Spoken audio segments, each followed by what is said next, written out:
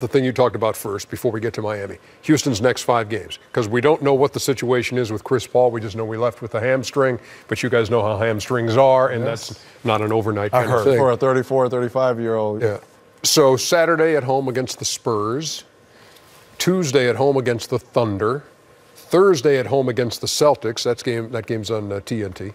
Saturday at New Orleans, and Monday against Memphis. Those are the next 5 games. Yeah, Monday. So 4 of the 5 at home? 4 of the 5 at home. 3 and 2.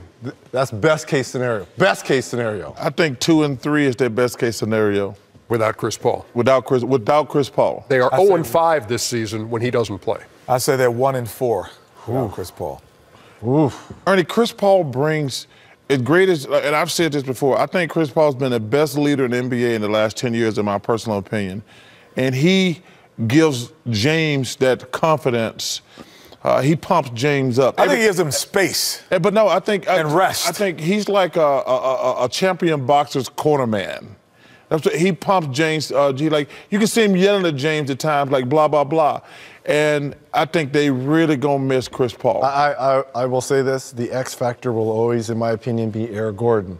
When Eric Gordon is scoring and shooting and being able to space the floor, to me, the Rockets are a different player. He's just been too inconsistent. But when he's on, without Chris Paul, I think he can pick up a little bit of that slack. Houston is now 16 and 15.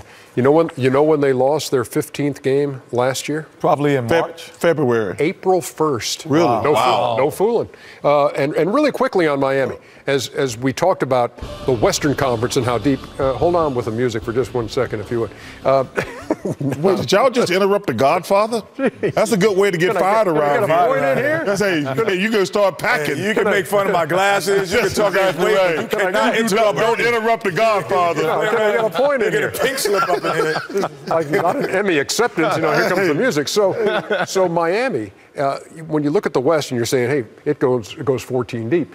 In the East, it's not going 14 deep. I mean, you look at here and you say, well, unless Washington really picks it up, you're looking at 10 teams right now for those 8 spots. And Miami and Orlando right now are tied. Brooklyn's been playing great. They've won 7 in a row. But unless Washington makes some kind of a move. They are making a move. They're going to get my boy fired. They stink it up the joint. Ernie, first of all, the East is irrelevant. The East is a 4-team race. What doesn't mean it's irrelevant. Well, I'm just telling you. You don't think the Toronto Raptors have a chance to win the NBA Finals? They do. Oh, that's right. No, I'm talking about so there's 4 teams. There's 4 teams in the East that have a legitimate shot of winning. Toronto? Philly, Boston, and Milwaukee. How about Indiana? No Indiana? No Indiana. Indiana has a shot. No, just because you're from there. Indiana has a shot. Indiana has a shot to get to the conference final. They do. Come on, stop it, Ernie. Stop it, Reggie. They have a shot I love Oladipo. He's my guy. I love Depot and Sabonis. They need a little more.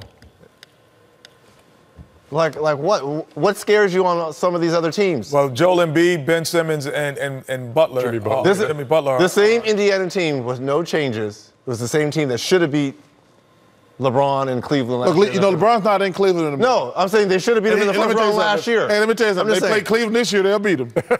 But they're not going to beat the Sixers, Milwaukee, or Toronto. You can't look over Indiana. I'm just telling. Okay, well we got your numbers in the Raptors. We'll see. Hey, look at your numbers in the Raptors.